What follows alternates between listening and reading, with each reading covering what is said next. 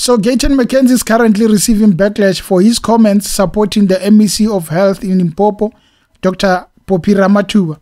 He was at a funeral where he made comments supporting that viral video of the MEC of Limpopo, where she was speaking about illegal foreigners and hospitals in South Africa. Now, when we put that aside, there is another side of him that is trying to change the Central Karoo district and giving back to that community. Well, many people have their differences on that, but one thing he did today was to share his payslip, such a confidential information. He shared his payslip, and I think this is one of the things none of the South African politicians would dare try to do. So Gayton Mckenzie shared his payslip together with a list of what he does, the donations and giving back to the community. He just lists all the things that he do with his money. Now, if you want to be in trouble or if you want to be in the wrong books with a politician, is to mention their salary. Now, here's Gayton Mckenzie saying, I'm not going to do that.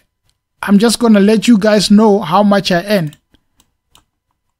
Just browse through his payslip. You can just see that the politicians are making a killing on this thing called salary. Net salary, 38,690. That's a lot of money for these people who can't even patch up a pothole. Now, look at this sheet here showing how he's giving back to the community of the Central Karoo district. Just to mention a few, on the 29th of April, he donated 16,000 to the Central Karoo Netball Club for hosting of tournament.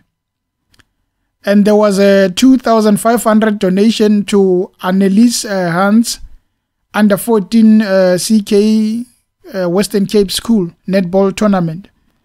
And then let me see, he donated 15,000 to Tyler Dane Miss SA donation, first person to be in the top 30 of Miss South Africa from Central Karoo district. There are a lot of donations. There is the salary, 38,690. That's a lot of money for politicians who do nothing. But it seems like Gayton Mckenzie is trying. 92,138. Giohard local resident Leo Gamka workers. Where does he get the money? That's a lot of money. 92,000. He's a businessman, I know, but he's really giving back to the community. And we cannot necessarily say giving back is only from his salary, because that would be impossible to give back 92,000 and 42,000 while you are earning 38. But in a nutshell, here's a businessman, here's a mayor of the Central Karoo district who's not only getting money and just using it for himself, but he's taking that money and giving back to the community. And when a politician does this, we might as well just take off our shirts and celebrate, because most of them, if you go through their bank statement, you'd faint yourself, because all you'll see is just booze, macro, whiskey, macro, whiskey, booze, maybe slave queens, transferred to slave queens. That's what most of them are known for, because they do not think about giving back to the people. All they think about is just spending the money and wasting money. So I think, as much as we cannot necessarily just stand up and applaud Gayton Mckenzie for showing his payslip and giving back, what we can really applaud is the fact that if a politician thinks about the people, that is something to really commend. Because as much as we know from way back, none of these politicians care about the people.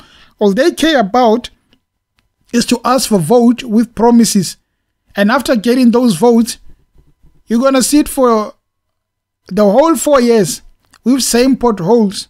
They patch it when they are going for elections, local elections. When they are done, They leave it as it is. So maybe it must be a challenge to all the politicians out there. Let's see your payslip and just show us the donations that you do. And maybe we might change our minds go into 2024 about whether you are the right candidates to be voted for, or you'll just waste our time. Anyway, guys, thank you for tuning into the channel, and until next time. Cheers.